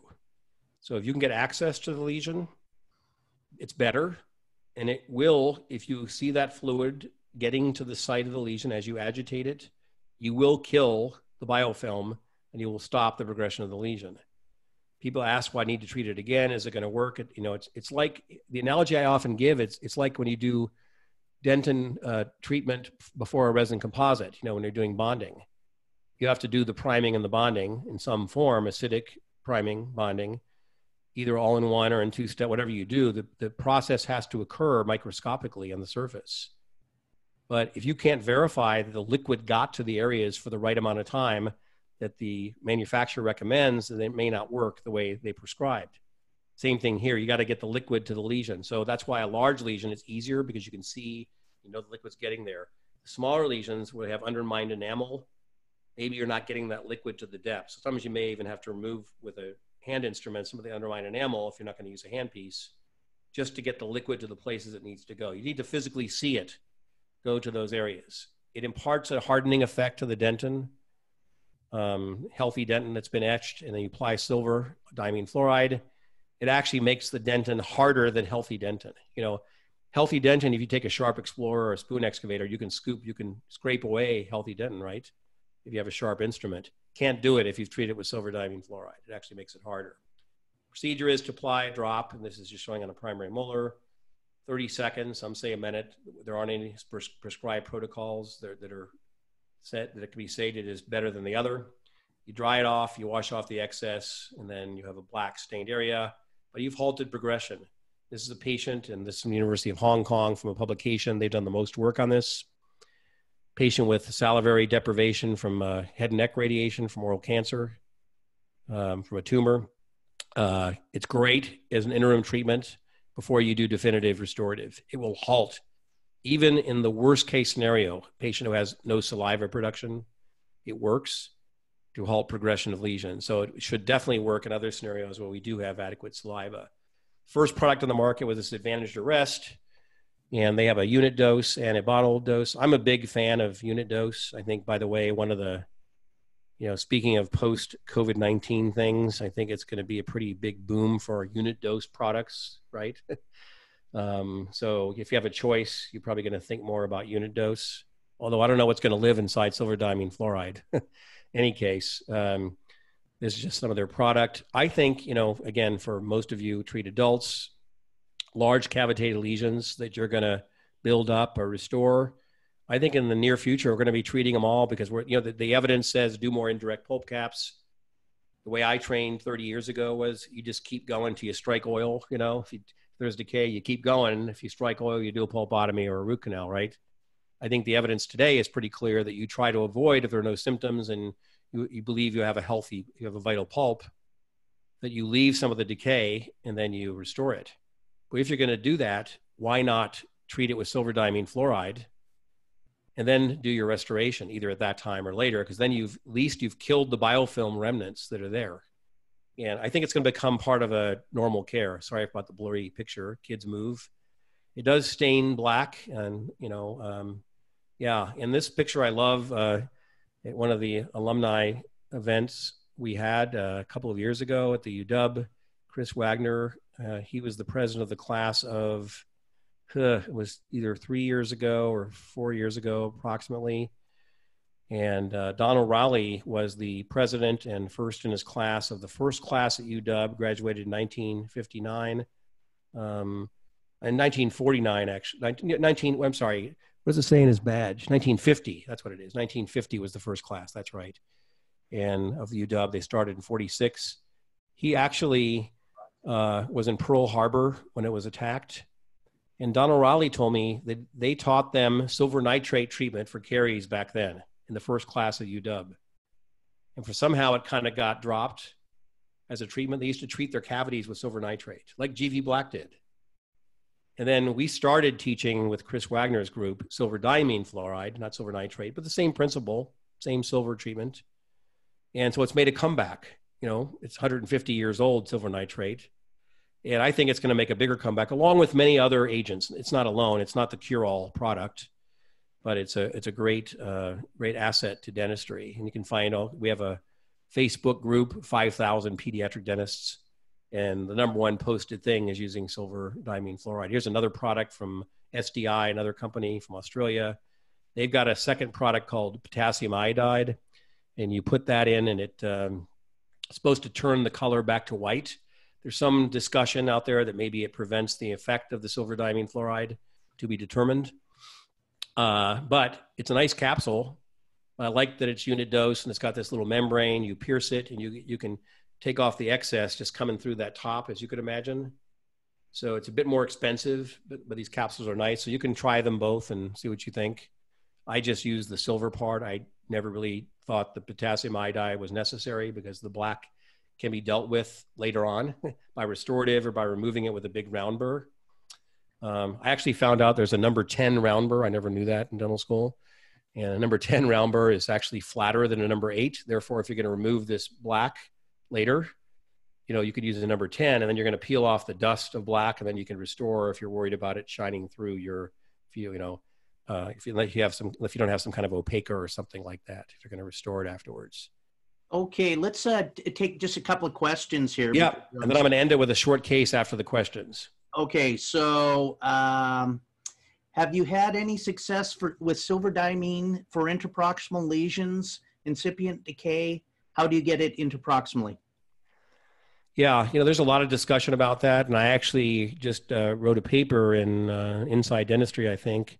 No, it was in Compendium last month on that. There's not a lot of evidence that you can get the silver particles. They're big molecules. And you can't get it to penetrate non-cavitated surfaces. However, there is some communication between the plaque biofilm on the surface, even if it's not cavitated, and the underlying lesion. So if you apply the silver diamine fluoride, and in this paper, and I can get the reference out there, I think it's in Compendium last month, Ted Kroll was the first author, and it shows using different kinds of brushes that are already on the market to push the silver diamine fluoride in approximately, leave it there for 30 seconds, then remove it, and then you can apply it to the surface. There's no evidence. You know, people are talking about it as if that works universally. You know, people talk about it in cases. I would imagine that it definitely doesn't do any harm, but that's why I said that the best case scenario is when you have access to the lesion when it's cavitated. There you know that it works. There's strong evidence that it works. And I'm not saying it doesn't work in a non-cavitated proximal lesion, but you can't prove that it will. Okay. How long does it take for it to become black and harden the dentin? 1 week, minutes? Minutes to get, seconds sometimes to get black. In terms of getting hard, usually that happens right away too, or shortly thereafter. It's kind of a complicated question and answer because it depends how largely cavitated it is. For the large cavitated lesions, when you apply it, it does take a few days for the, you know, the collagen matrix that's remnant there from that soft decayed stuff you left in there to dissolve from the silver diamine fluoride. And then a couple days later with the salivary wash, if you leave it open, which I do often before restoring, then it gets hard after that. Okay.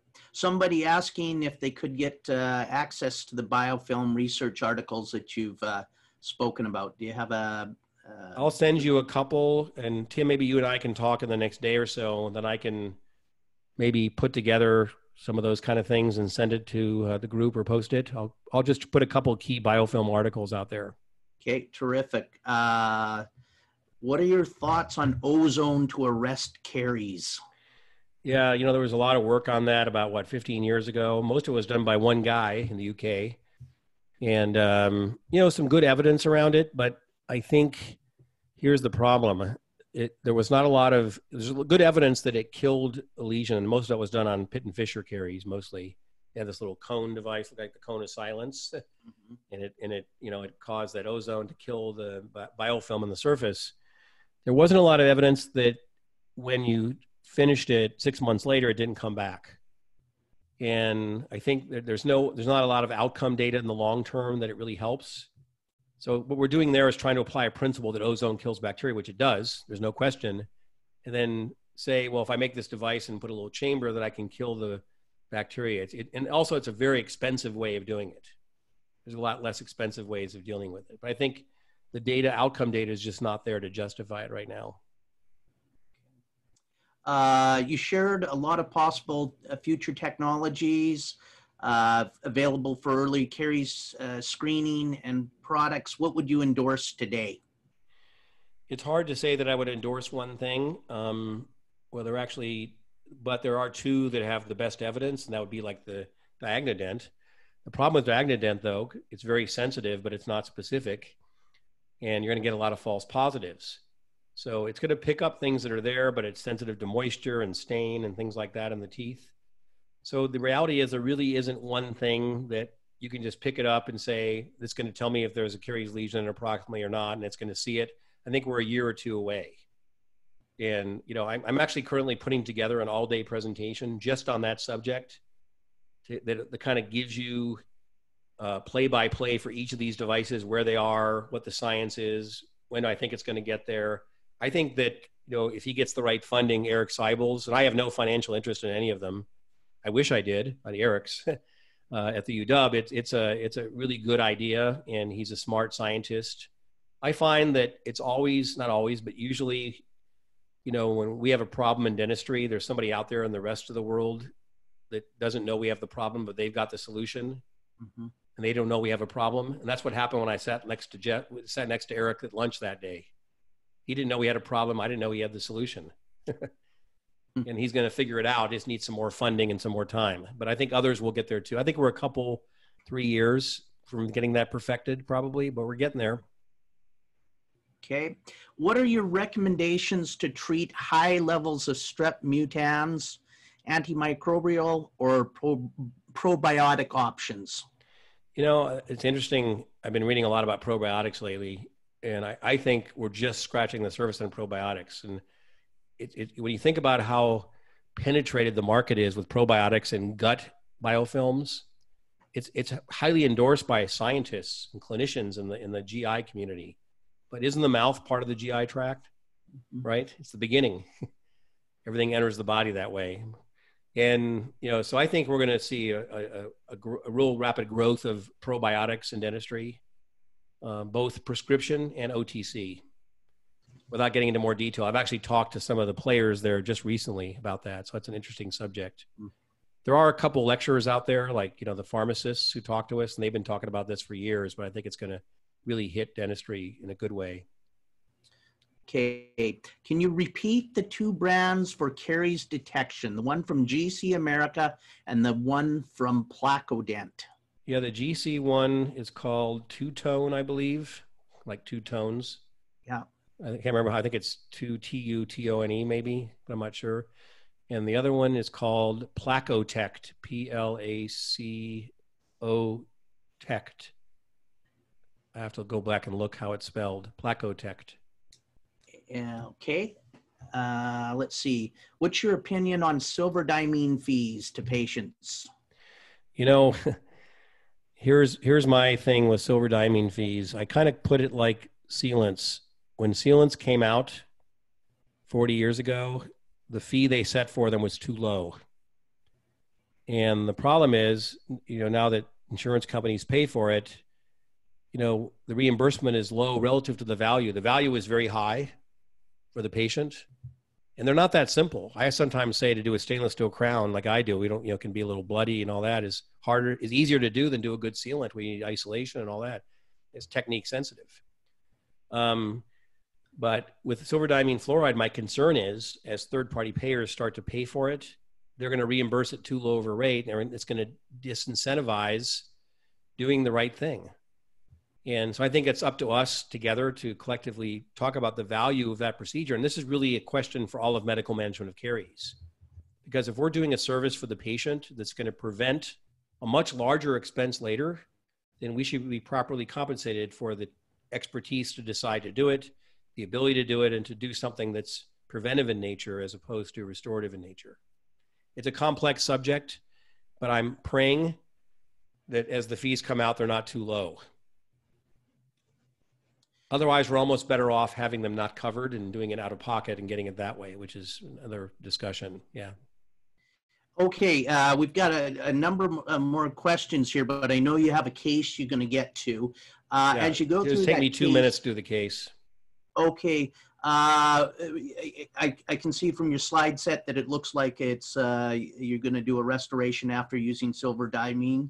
No, this is not a silver diamine. It's actually a glass ionomer. It's just another principle. Okay.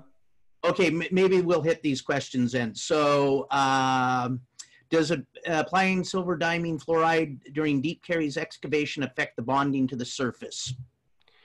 That's a really good question. So there's been a fair amount of studies on this.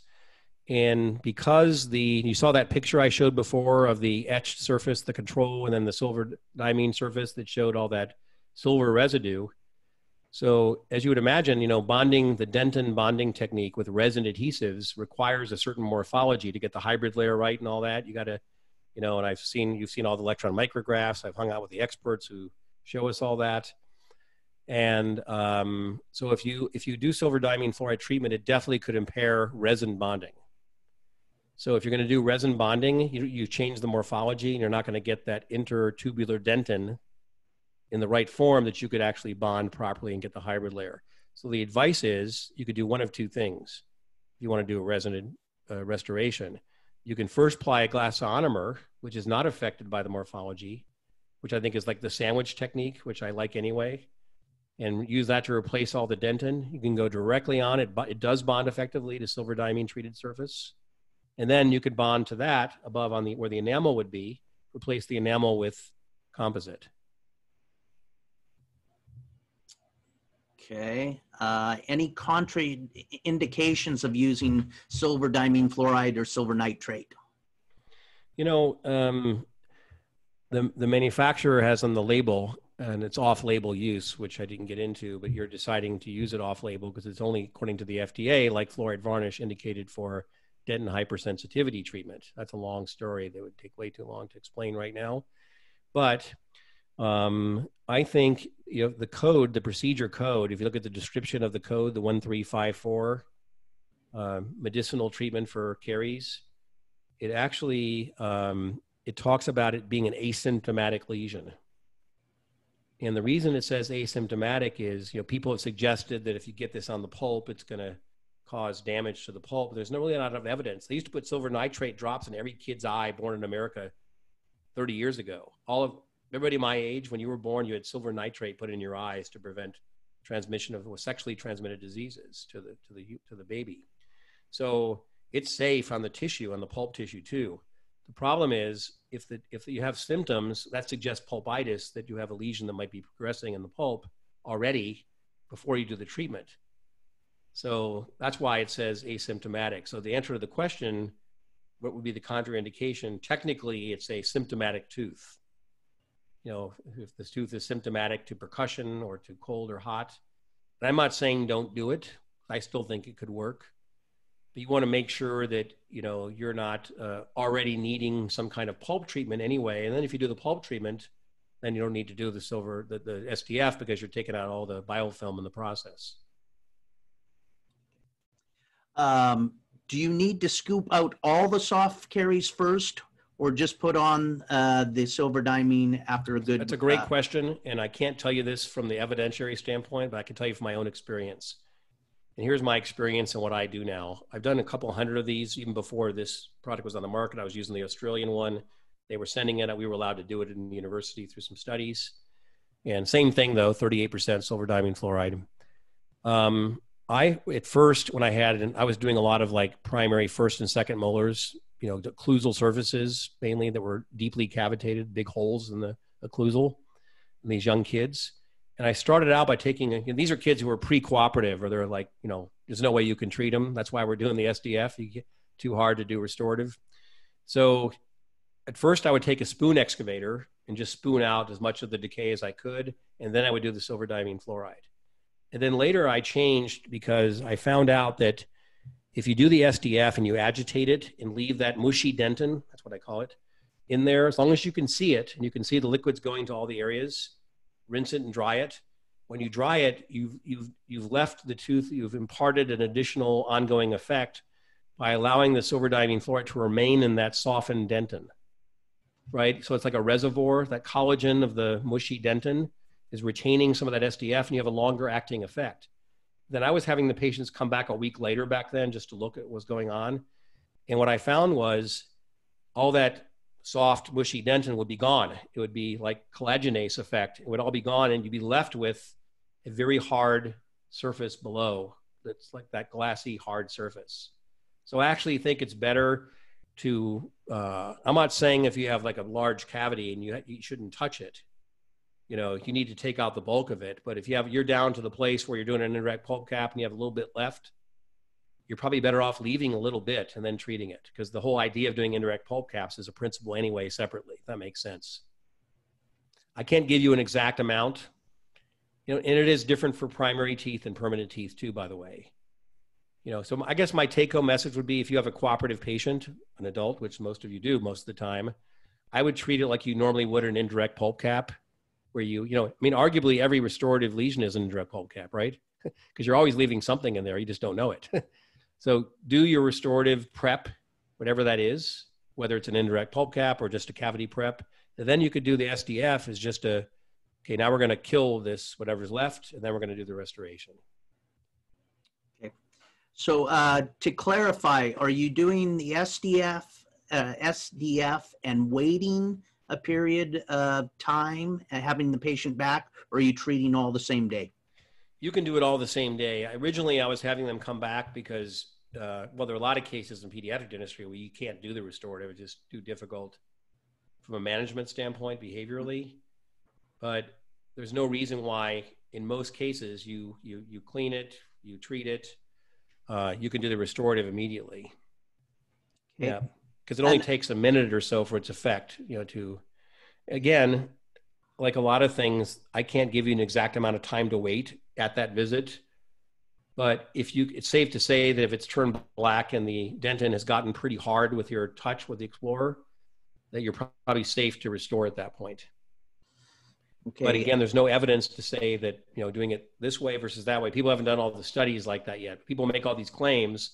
That's why I tell you, I always like to talk from a conceptual framework what makes sense. It doesn't mean that I've tested it scientifically. Okay. How do you handle, you're doing the silver diamine fluoride, you want to do the composite on top of it, but you hit that with the curing light and everything just turns black as can be. Yeah, so a lot of people are doing that. They're using the curing light, heat. It's not the light that's doing anything, it's the heat from the light. Those LED lights get really hot at the end. So, heat speeds up any chemical reaction. So you're going to get a lot of heat generated. It definitely speeds up the rate of it turning black because it is that chemical reaction. Some have suggested that, well, I don't know, maybe if it gets black too fast, the chemical reaction is so fast that it's not killing the biofilm as much. It hasn't been tested. So I think it's safe to say we don't know. I can't give you an answer that that's better or worse or the same, but I know that people are doing it different ways. And it definitely does turn it black faster. So it might take 20 seconds instead of 1 minute. Okay, and let's see. I think that covers most of them. Oh, yeah, we keep getting more.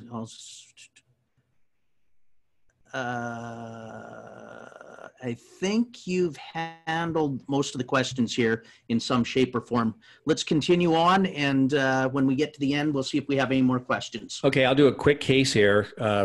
And I apologize for just talking too much and tried to get an 8-hour lecture into an hour and 20, but I knew it wasn't going to work, but here we go. Glass ionomers, one of my favorite materials. Talk about that another time. They're going to make a big comeback. They release fluoride. So here's a case. This is what I say this because it's great medical management. It's a little blurry probably on your screen, but this is number 3. I'm actually right first permanent molar, tooth A. Actually, right second primary molar. There's a lesion on the distal of A. We can see on this kind of fuzzy bite wing, okay? This tooth's going to exfoliate in probably 4 or 5, 6 months. So in most cases, I would say, the heck with it, leave it alone. I'm not going to restore that. Even if it were all the way into dentin, I might not restore it at this stage. But why not think about this as a reservoir, place a glass ionomer. There's already a filling here. Cut this out, place a big class 2 glass ionomer here, and let it pump fluoride into the mesial number 3, because if there's something going on the distal of A that I can see, there's probably already something going on the mesial of number 3 and I can't see it. Now imagine the world of the future I describe when I have a caries detection tool and I can actually see a lesion on number 3. It's just starting on the mesial, but it's a watch, it's too small. So what I can do, and this is the case that I did with Dr. Lin did this at the UW. So here's the tooth from the occlusal, the old restorations here. And I'm just going to put it in this mode. So cutting we want to make sure this tooth's going to fall out in a few months. So I cut a big swath to get the proximal. And actually you can see I can see the sort of white spot here. Couldn't see it on the radiograph. And then we're just going to prime and bond it together. We're going to apply a resin modified glass ionomer that releases a ton of fluoride. Get it all in there, clean it up. And when we're all said and done, we're going to have a reservoir that's going to pump fluoride in for the next 4 to 6 months while this thing's here, and it's going to heal this. So in the near future, this kind of puts together what I was saying before. When I have those devices, I could shine my device here, see a tiny lesion here, treat that lesion by putting a glass ionomer here. Does that make sense? Treat that lesion by and then I would like to be able to bill treatment of this tooth by putting a restoration in this tooth. Sounds crazy, but that's the concept of medical management, because that's your goal. So it's a whole change in the way we do things. But I like that case because I see a lot of those where you can do interesting things that would, help us all out. I like to use these wedge. I don't know if you ever use these. They're called Fender Mate or Fender Prime. For that same company that makes those little sponges I showed you, Directa. They make these little. Directa, yeah. They're great for class 2s and primary teeth. They don't work as well as the fancy rings for permanent teeth, but they work great for primary teeth. Okay, I'll end there. And Tim, I'll ask you, Dr. Hess, if there are any. Okay, let's just see some of these questions. What about using sodium hypochlorite in a product such as Caries-free xylitol? Or yeah, I mean, you know, there's a lot of things out there already for mitigating risk. The problem is because we don't have a good risk assessment tool that's reliable and specific, it's hard to know which of those work. You know what I mean? Like if my risk level is X and I could say that's really what it is, like take cholesterol. If my cholesterol, my LDL was 140 and I wanted to get it down to 90, and I took drug X or did treatment Y, I could tell you if it was effective or not. But all those products you're talking about, there's no really good way to show that they're effective. It's theoretical. So I'm not saying they don't work, but until we have a good specific risk assessment tool, we don't know. And that's why it's so pivotal that we get those caries detection risk assessment tools right, because then we can have all these different agents and treatments, if that makes sense. Okay. Number of questions regarding using the silver diamine on non-cavitated lesions. Yeah. I think you stated before we're not sure it's. Yeah, I mean, you know, you're applying it on the surface. It's not cavitated, but the lesions, you can see it in the radiograph. Maybe proximal is the most common. You know, I'm not saying it doesn't work. We have no evidence that it does. There is some evidence in vitro. People say that it penetrates, but in vitro for that is not really as good as in vivo data. So I'm saying that it can't hurt. It does no harm, you know, to use a brush. And I even, you know, together with my buddy Ted Kroll wrote a paper on this, but it was like a case report, you know, talking about that, yeah, this could work. This actually kills the biofilm on the surface and maybe it will progress. It will prevent progression. We just haven't done the outcome study. You got to do a study that shows that by doing that versus placebo, like brushing it without putting silver diamine, that those guys would progress and the ones with silver diamine would progress. Okay. How much fluoride is released from the class 2 restoration to the interproximal of number 3 when you did? You know, a lot. I didn't measure it there, but we know from many studies that, you know, it's funny how the companies, when glass ionomers first came out, would compete and say, I release this much fluoride. And the other would say, oh, I release twice as much as theirs, or I release 3 times as much. Well, it's kind of like swimming in 10 feet of water, 15 or 20, it's still over your head. So, you know, you don't need that much fluoride. Even 1 part per million, like in water fluoridation, causes remineralization. So let's just say there's an adequate amount for a significant period of time to allow remineralization to occur. Do you like bioactive materials such as Activa versus resin-modified glass ionomer? Well, the key thing there is the word versus, because Activa is a resin-modified glass ionomer. And I think Activa is a good product. People like it because it behaves more like composite than other glass ionomers. But if you think about glass ionomers or resin modifieds, there are some kind of hybrid between glass ionomer and composite, right? Kind of a mixture in various ways. The original ones were all very glass ionomer-like. Activa is very composite-like. So that's why it behaves like composite, but it's going to have less glass ionomer properties. And the word bioactive it's kind of a marketing term. You know, I mean, glass glass is bioactive. It's actually the original bioactive material. So Activa put a stake in the ground on that. And I'm not saying it's not bioactive, but glass ionomer is also bioactive, if that makes sense. So, okay. but Activa is a resin-modified glass ionomer. It's closer to the end of the spectrum of composite than glass ionomer. Do you ever place fluoride varnish over the silver diamine fluoride to protect it from saliva? Does it matter? People do that a lot. I know several people have used silver nitrate for years and they apply a varnish. I would say it doesn't matter. You know, the evidence would say that it doesn't matter, but people did it with silver nitrate because there wasn't really a product. They felt like they were out in a limb doing it. There wasn't, you know, silver diamine fluoride that everybody was doing, and they didn't want to be risking all that silver potentially leaching out into the mouth, although it wouldn't have been a problem, so they put fluoride varnish on. But it probably doesn't matter. I've heard the light curing makes silver diamine fluoride less effective. Is this the case? Well, that's the same discussion on the blackening thing. People have suggested that, yeah, it makes it black faster, but maybe it's too fast and less effective. Again, nobody can prove that. There hasn't been a good study. A lot of things are hard to study, so we just theorize. So my advice always is use the directions of the manufacturer, because whatever they've come up with is the result of the formulation and methodology that they think works best. So as soon as you deviate from that, you can't guarantee you're going to get the results that they claim. Okay. Related to non-cavitated lesions, could you use silver diamine fluoride as a preventative on hypomineralized permanent first molars? You know, if they're hypo, I mean, it's silver diamine fluoride treats biofilms, so it's not a remineralizing agent or something like that. So unless there was a caries lesion on them, you know, if they're just hypomineralized and maybe they're at risk, I mean, maybe I suppose it would have some effect, but if you apply silver diamine fluoride, it only turns black where there's a biofilm. So it's just not going to do anything if there's no biofilm to treat, you know, caries producing biofilm, if that makes sense. Again, I don't think it'll cause any harm. I just don't know if it's useful. Okay. How about treating lesions below the tissue with silver diamine fluoride?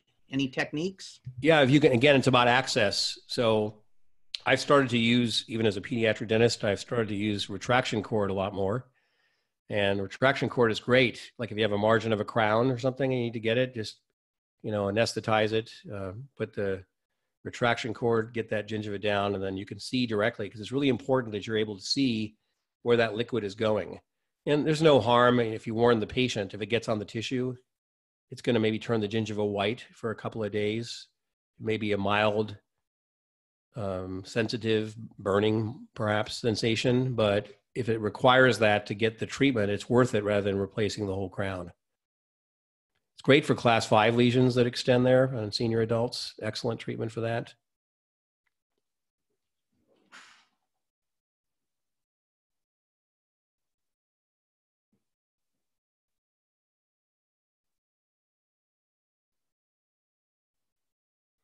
I have this picture up just to try to impress Dr. Hess with my rubber dam here.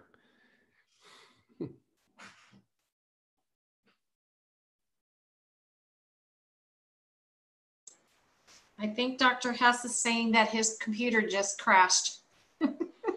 Okay. Well, I think we're kind of near the end anyway, aren't we? I think so. It looks like he's answered all the questions this far. Okay. Do I look at the chats and see myself, or, oh, I can see them here. So this one question is interesting. I see here, it says, why not put SDF in number 3 while you have access? Not a bad idea. You know, the silver diamine would have an immediate effect as opposed to fluoride, which is a slower effect.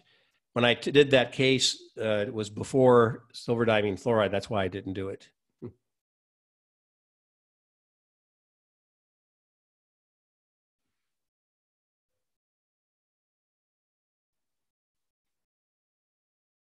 Superfloss has been used. There are many, in that paper that we did last month, we talk about all the different, I think it's in compendium, all the different treatments for applying interproximally. Again, it's only a theory that it might work.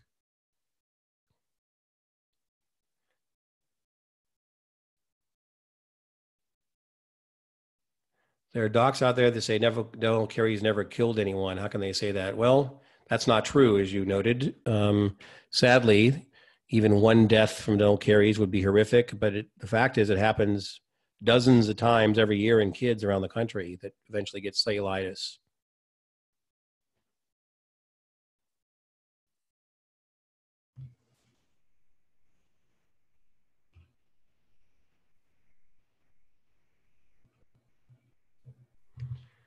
I think I've covered most that I can tell. And as I said, I'm available. I think I'm going to go to my slides here. Whoops. I'm going to back up. There's my email address. I can conclude with this. And that's what it looks like here, sort of, every day. We have some great sunsets. Dr. Hess is back. Oh, hi, Dr. Hess. Dr. Berg, there was a question from Sarah Park. She said I had a question in the Q&A. Okay, here. Oh, I had a question in the Q&A. This is the chat. That's not the Q&A. Dr. Hess, can you find the Q&A question from Sarah Park? And Dr. Hess is gone again, so let me help you here. Or Sarah, could you do us a favor? Could you please retype your question again for us? We have several that have overridden yours. And she says she's retyping now. Is she doing it in the chat area, or where do I see it? Let me just see. I've got both up right now. What is the reason for why the prep on the last slide was so small buccally lingually for GI restorations? Do you need to open it up for cleansability, excuse me. You're talking about this one here? If you're talking about this one, that was actually a composite, not a glass ionomer. I was just showing the wedge device.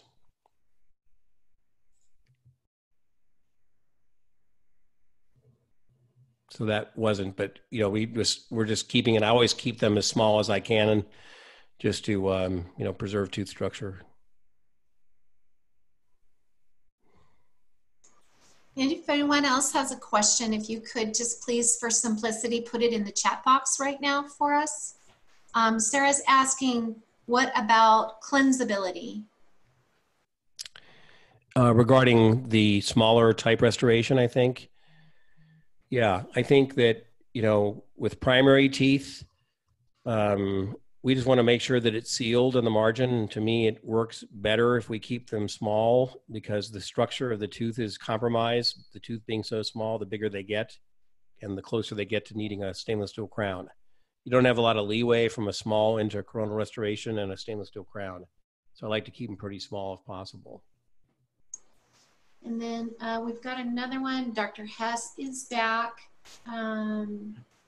For small decay, would you suggest we open the lesion a bit and then gain access to all decay and then apply SDF? You know, that's a judgment call.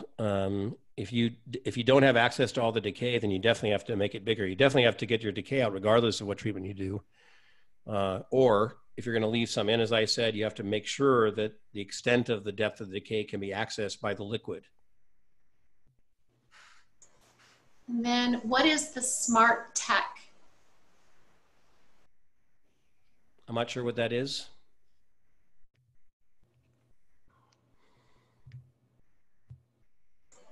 They have it capitalized S-M-A-R-T and then tech. Oh, I see here. Oh, there's some, I think it's GC company that promotes that they use the SMART technique, which is a mixture of glass ionomer and SDF. It's the combination of using, you know, SDF subsequently restored with a glass ionomer restoration. Okay, next one. Could you repeat how long silver takes to get black? It varies, but usually within a minute, sometimes up to 5 minutes, and on rare occasions, not for hours later, but usually within the first minute. Another one, do you have to do several treatments of SDF on the same lesion, or one treatment will stop the lesion? You know, we didn't know that originally, and my experience is that if you have access to the lesion and you get the liquid to the depth of the lesion, one treatment will stop the lesion. It's all about getting access. A friend of mine in IHS Dentistry claims he had burns from vapors when using icon infiltration on white spot lesions. Are you familiar with the risk with this icon? Yeah, I'm very familiar with that, and you know, we recommend that you don't get the material. I didn't talk about icon today; I didn't have time. However, If you get their resin material or the etchant, which is hydrochloric acid, it could be caustic to the tissue. So that's why we recommend a carefully placed rubber dam for that technique. I wouldn't do it without a rubber dam. If you can't get a good rubber dam, I wouldn't do it.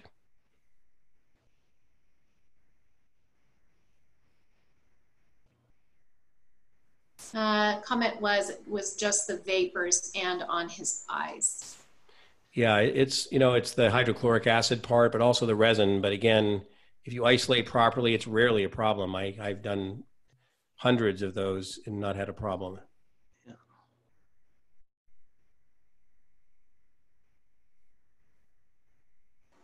Can you see the chat window there, Dr. Berg? Is the chat you want me to look at, or the? Oh, yeah. Okay. So would you use silver diamine fluoride and the Hall technique together? You know, people do that. The problem with that is if you're doing the Hall technique, you're probably not looking at a cap. You're not opening up the tooth. You're leaving decay and not prepping it. You're just placing a crown, for those who aren't familiar with it. I don't do it as much as others, but I've done it. But if you do that, I guess there's no harm again in doing it, but you're going to have minimum impact of the SDF because you're not getting it to the depth of the lesion. Okay. Question, chemically, what is the black byproduct from the SDF? Silver. It's oxidized silver. Okay. Earlier on, we had somebody that was looking for a pediatric dentist down in the Tacoma area. Any recommendations? Of a what? I'm sorry? Of a pediatric dentist. Oh, in Tacoma. There are several. I can do that offline if the person would email me. Perfect. Thank you. All righty. We had a question about when you would be going into this topic more expanded, like half day or full day. Will you be covering this topic in our master track presentation?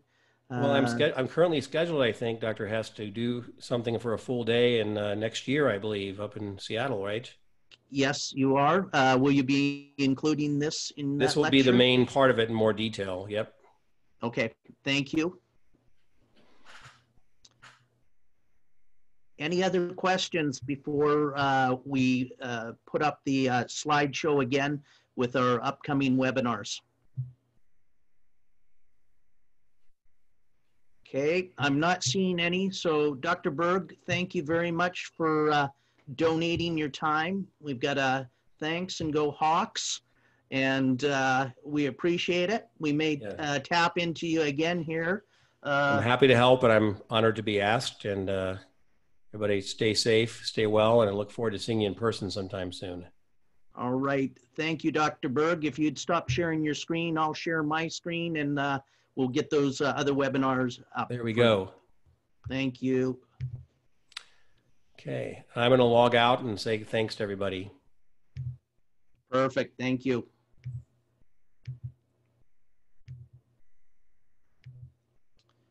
Okay, and here we go. And again, for those of you that didn't catch this at the very beginning, we'd like to thank all our sponsors. You can see them up there on the slide, our different dental societies, the University of Washington, Comet USA. Our CDA verification will be emailed to each registered attendee after the presentation. This will be coming from the School of Dentistry. AGD members, you do not need to submit your CE to the AGD. We'll do that for you. This process of getting the webinar translated into a YouTube bit is going to take some time. If you need to contact us, here's our contact information, www.washingtonagd.org or info@washingtonagd.org. On Friday, we're continuing the Omni Practice Group Leadership Through Crisis. We're going to be doing human resources and your dental practice resources and talking about Delta Dental. Next week, Dr. Lane Ochi, beautiful lecture he did at the Academy of Operative Dentistry. Again, it'll be at 2:30 p.m. Tuesday, April 7th. This one is one you want to catch. Students, young doctors, Saturday, August 15th, we've got a Crown Preparation 101 from analog to digital.